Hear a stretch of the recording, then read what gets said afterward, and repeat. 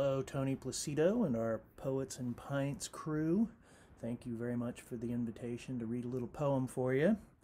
Um, this poem is a challenge on where inspiration comes from in these days of quarantine.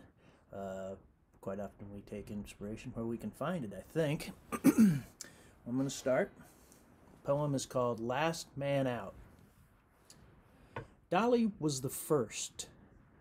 Well, she and the men who away never to return. She and the flu of 19. The men lost to war, to the fish. And now son's gone too, chasing work away south or to the mainland. Unlike their fathers before them, not now content to go down in ill-tempered seas. Not much of a way to grind out a living. Crofter, postman, occasional hand at the Rona light of Arnish now, by way of Glasgow, a tyke, aye, a race man, a wife and bairns to see after, to raise beneath these northern lights.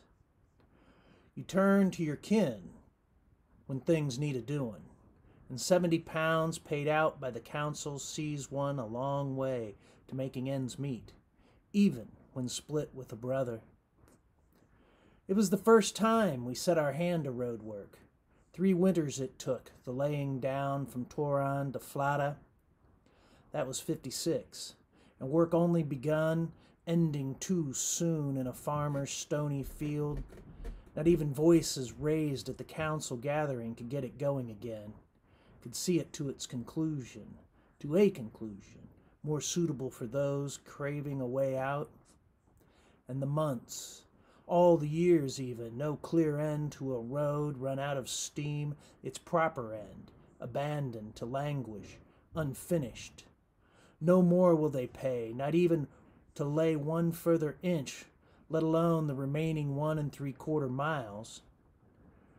We are told that most everyone, now, has access already, everyone who wants it, access to the south, to the shops and the ferry that runs weekly out and back again.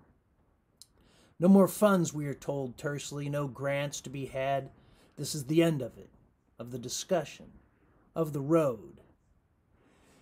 In my prime, I thought about Australia, Patagonia, of the sea and the going to it.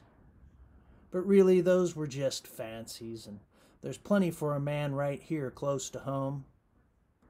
A book. A manual, really. Road Making and Maintenance, a practical treatise for engineers, surveyors, and others, by Thomas Aiken. Come only today, by ferry. Left to wait at the Queen's Post, for me to make my way back down to by whatever means I see fit. To cross the miles from one end to the other of the isle. To retrieve, along with beans and salted shank, a skein of fabric for my wife, a handful of letters, a smattering, really, of what there used to be. For me to carry back north, back home, to the far end, past where the road I once helped build ends, nearly 2 miles shy of its rightful ending. 40 families stick it out, to remain, to work the sea in the stony fields, knowing full well the cost of saying, all the while pondering the leaving. Here, when I'm not turning earth or pulling up fish, I sit of an evening by peaty fires, thumb these pages that made the trip all this way, think upon what's written here, maybe the best half-crown I've ever spent. What will happen if I don't? If and I do? A beginning of an end? Postponed, perhaps, by effort of mine. Can I some way provide a reason for those down there who, happening upon some sense, seek to come up here? A shovel, a pick, and a wheelbarrow, all I have to finish the task at hand. Explosives and a driller left behind from some department. And 10 years more of my life, that is all.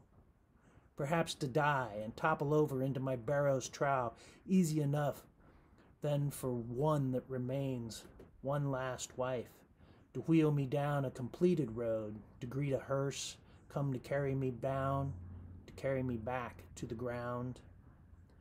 After I've gone, perhaps they'll pave my work, post a sign, a marker for those who no longer go or come, with my name, Callum MacLeod, forever thereafter, Callum's Road. A final 2 miles of tarmac, escorting everyone out, leaving only birds and selkies to abide this stone shore, this sea and sky. My name's Will Leathem. Thank you again for letting me tune in with you guys, and be safe.